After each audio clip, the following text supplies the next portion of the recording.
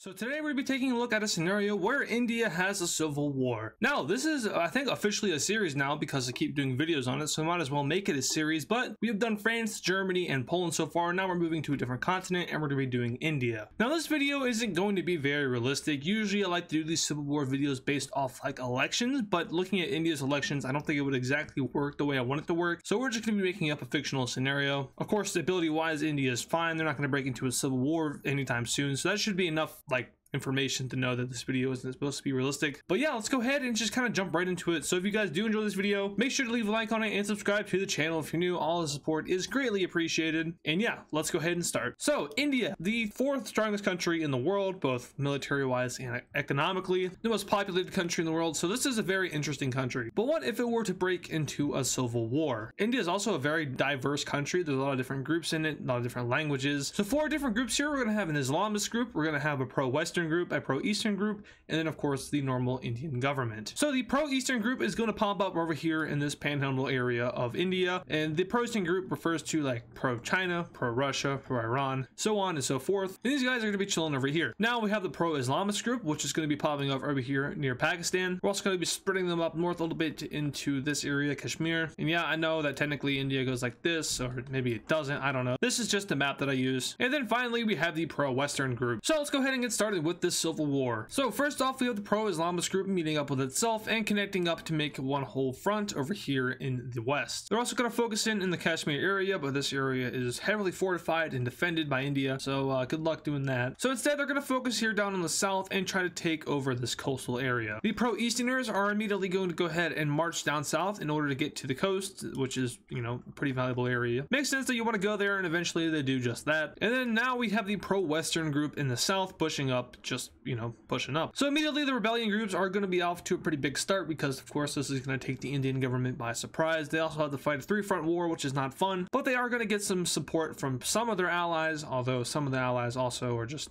going to support the rebellion groups. Really going to start to show some sides of the world. But for now, India goes ahead and makes its biggest threat the pro-Islamist group, and that's definitely because it's closest to its capital, not because of any other reason. Speaking of that group, they've gone ahead and connected up over here, cutting off this area of India and hence annexing it, and now they're going to focus in on just pushing in towards the center of India, towards the capital. This front is very powerful and it has a large backing by Pakistan and some Middle Eastern countries, so it would make sense as to why they're able to do this. The pro-Eastern rebellion is also going to adopt a similar strategy of pushing over towards Delhi, so they make their march along the Himalayan mountains. In the south, we have the pro-Western group, which is on a more kind of take your time and get what you can get kind of approach. Of course, there are a lot more major cities along the Indian coast, so it's going to take longer to take them, but overall they are moving at a slower pace compared to the other 2 rebellion groups. Now we finally see the Indian government kind of pushing back a little bit, especially over here in the west with the Islamist group, as they push back one of their largest fronts and meet up with their border. From here we have them even crossing over and heading over towards Pakistan's border, but eventually they're going to stop and focus on other areas such as up north here and down south over here. We also see a stance against the pro-Eastern government over here in the east, as they're also able to push back and even take land. Down here in the south we have a pretty big stalemate breaking out between the pro-Western group and the Indian government. But now let's go ahead and take a look at the world standings in this war. So different countries are going to have different opinions about this. Different countries are also going to support different sides. Starting off with the pro-Eastern side, we have China supporting it, of course. As we know, India and China aren't really on the best of terms, and even, you know, India's prime minister is visiting the US right now and talking about China, so we know these 2 countries aren't on the best terms. And I know BRICS exist, but that's purely an economical alliance. I know recently it has gotten closer, but still India and China are not considered allies, and the more so they're considered enemies. So China is backing the pro-Eastern group, and not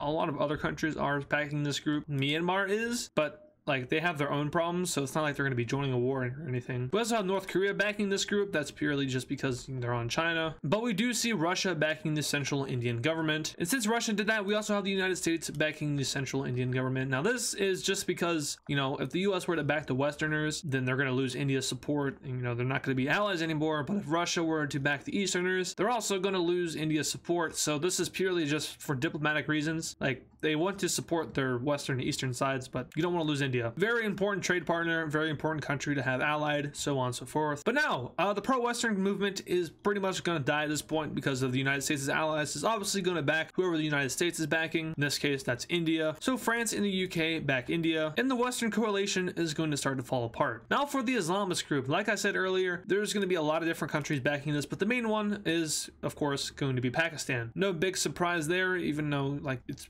mostly just because India. These two don't like each other, in case you didn't know. Some other countries are, of course, going to support the Islamists, but I'm not going to mention which countries those are because I don't really know. India has good relations with a lot of countries over here. Some of them not as good as others, but I don't really want to take a guess, and I don't want to look it up because I don't care enough to do it. I already have my plot set for the video, so I'm not going to change it right now. Anyway, part of that plot, like I said earlier, is the Western coalition falling apart. We have the Indian army easily pushing them back and now invading over here in the coastal areas. With American, Russian, British, and French weapons now flowing into India, it's about to get pretty ugly. We have Russia kind of snapping at China, telling them to cut it out, but they're just going to say, screw off, mind your own business. That's going to create some tension between these two countries, but that's a different video that already exists. Russia versus China. Go search it up and check it out. It exists on this channel. Fun facts with Adizz. If there is a scenario that exists, I've probably done it, except for like past stuff. I don't really do history that much. Anyway, Eastern coalition is dying, and so is the Western one, but interesting event happening. Pakistan joins the war on the side of the Islamic rebels, and this is going to be pretty catastrophic for India at first, as they are going to be pushed back to the extreme. They're going to lose Kashmir over to the Pakistanis, although it be very bloody to do so, and from here the green group is going to be over and pushing towards India. Over here we have the Eastern Rebellion taking advantage of this and pushing back out, and even reigniting some of their claims down south. We have the complete collapse and surrender of the Western Rebellion in the south, which will allocate some Indian troops up to fight off the Islamists and the Easterners. Also, this video isn't endorsing hate. I just realized that this could probably get pretty ugly in the comments, so don't be mean in the comments to each other. It's a fictional scenario, like I said in the beginning. Anyway, now we have the United States and Russia threatening Pakistan, saying, leave this war or we're gonna leave you. And Pakistan's like, I don't know. And then China's like, I got your back, so you know, if they ditch you, I got you. And Pakistan's like, okay, cool, I'm not leaving the war. And Russia and the USA are like, you know what, screw you. They don't join the war though, because they don't need to. India's got this 100%. But if China were to join the war, then that's a different story. We might see the US get involved, and at that point that's a whole World War III scenario, and I've already done like 5 of those. So once again, shout out to myself, go watch my videos. Okay, so things aren't going pretty for India. They have a huge chunk of their northern area over here lost to Pakistan, and the eastern area doesn't seem to want to die off. So India and China are going to make a deal, basically saying, hey, we'll give you this little area over here if you leave us alone and stop supplying Pakistan. And China's like, okay, sure. So for now, troops are going to withdraw from India, more specifically the areas that are going to be Indian when the treaty is done, but they are going to hold on to the area that they're going to get, being this. So now it's a one-on-one with Pakistan, and we know that India would probably solo Pakistan in a 1v1, but they do both have nukes. Typically, I don't like to use nukes in these scenarios, and I'm not going to be doing it today, but I have done it before. It just kind of do it whenever I want to do it kind of thing. But yeah, now the Indians are pushing back against the Islamist rebellion, aka Pakistan, and they're doing so with a lot of success. Without Chinese weapons and, you know, equipment, Pakistan is struggling, and in addition to that, they're also not getting anything from Russia or the USA, who are both partners with Pakistan in certain scenarios. So yeah, they kind of shot themselves in the foot a little bit. Probably shouldn't have joined this war. But we have India completely taking out the rebellion over here and taking back their land over here in this peninsula. Up north in Kashmir, they're going to take a little bit of a stance back, but Pakistan is also heavily defending this area, meaning that they're not going to get it back right now. However, in other news for Pakistan, they're about to lose their capital as India is now pushing across. We have a large area of Pakistan falling over here in the south. Also important to note that this video is in India's favor, if you haven't noticed already. So if you're from Pakistan or someone that is against India, just note that this is India's video, not yours. That's typically how it goes, unless you're Poland.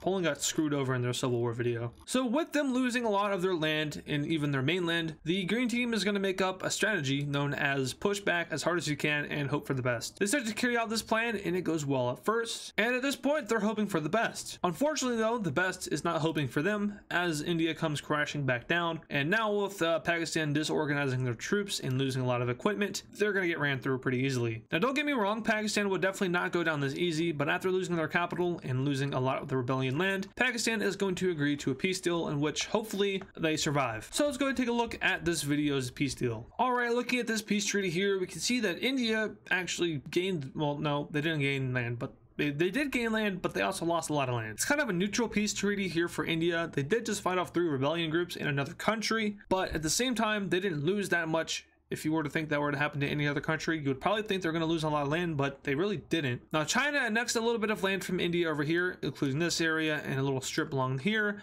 but this is now a puppet state or an autonomous region of China. It's kind of complicated, but technically it governs itself, but it governs itself under the Chinese government. Sort of like Hong Kong. I think it's called like an administrative territory. That's kind of what's happening. As for India and Pakistan, Pakistan is going to have to give up their Kashmir claims over to India, and now it's going to be officially recognized by almost everybody. Some countries are a little picky, including Pakistan. They're probably not going to recognize it, and I don't blame them. If you just lost a piece of land in a peace deal to a country you lost to, probably wouldn't be nice to them. But yeah, China is going to go ahead and get all of their claims in the Kashmir area as well as any other areas along the border. So pretty much all major border disputes over here in South Asia have been fixed, sort of. There's probably going to be even more issues now, but anyway, that is going to do it for today's video. If you guys did enjoy it, make sure to leave a like on it, subscribe to this channel, leave a comment, share the video with literally everybody in the world, all 8 billion people, and I don't know, just do stuff. It's very helpful. If you've watched this far, you might have already done enough, but you know, you can always do more. So once again, thank you guys for watching, and I'll see you guys in the next video.